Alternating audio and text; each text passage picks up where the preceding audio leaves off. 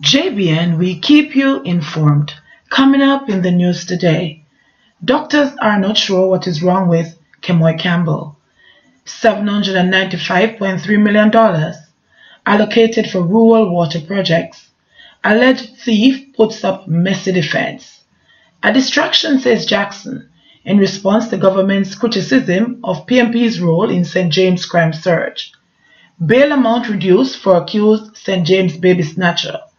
Hairdresser held with cocaine at NMIA, and shopkeeper shot dead in Kingston. Please remember to like, subscribe, share, leave us a comment, and click the notification bell to receive our daily news items. Doctors are not sure what is wrong with Kemoy Campbell. Jamaica's distance runner Kemoy Campbell says doctors have been unable to diagnose his heart condition and will be inserting an implantable cardioverter defibrillator ICD in the left side of his ribs. Campbell's heart had stopped, causing him to collapse while he was participating in the men's 3,000-meter event at the Melrose Games in New York on February 9. After multiple vials of blood, echoes, EKGs, ultrasounds, MRIs, CAT scan, PET scan, and heart biopsy, the weeks of testing resulted in no diagnosis for the cause of my heart stopping, Campbell shared on Instagram. I'll be putting in an ICD in my body, the left side of my ribs. This device will shock my heart back into rhythm if this was to happen again. I was told that I would have to take a few months off from running.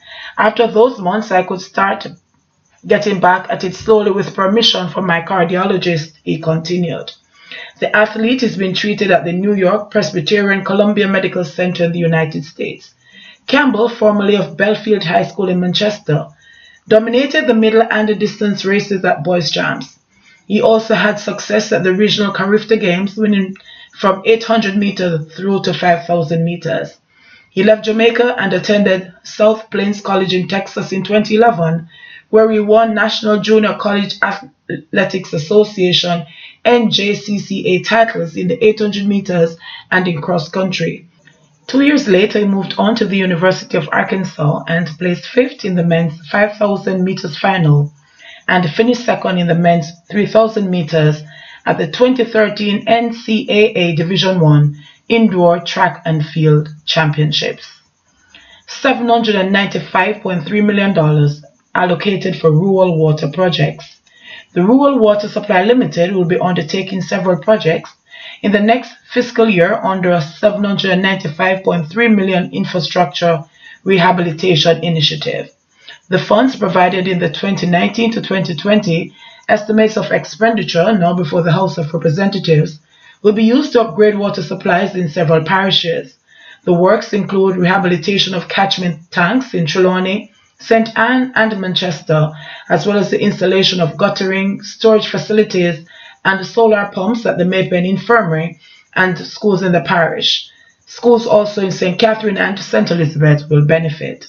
The project, which started in February 2017, aims to upgrade supply systems and rehabilitate 280 catchment tanks island-wide and install rainwater harvesting systems in schools and public institutions.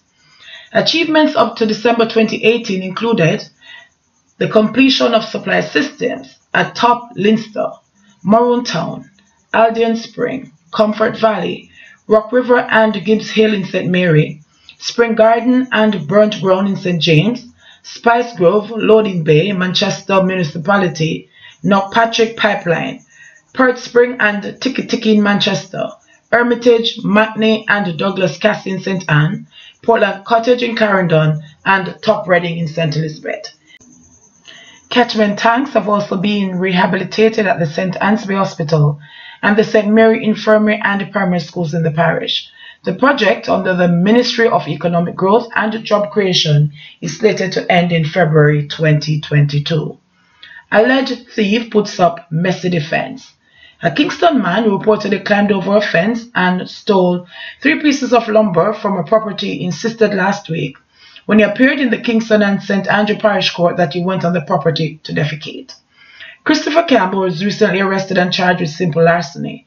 According to the allegations, on the morning of the incident, about 2 a.m., a security guard saw when Campbell climbed over the fence and took up the 3 pieces of board and threw them over the fence. However, when he climbed back over the fence, the security guard reportedly accosted him and held him until the police came. "Them trying to set me up. Me guilty of going over the fence, but me never steal nothing," he said in court on Tuesday before Parish Judge Maxine Ellis. When asked why he went over the property at the hour, Campbell claimed he was returning from a club. "If I steal something, why them never have it at the station with me?" he then asked. But the prosecutor pointed out to the court that the security guard saw Campbell climbing over the fence. The accused then claimed, "My belly was hurting me, so I go over there go shh." "So why you never keep going and go home or go in the bushes or on the roadside?" the judge asked. "The amount of time you take to climb over the fence, that would have put on some more pressure on you if you're saying you have something like a diarrhea situation," Judge Ellis added.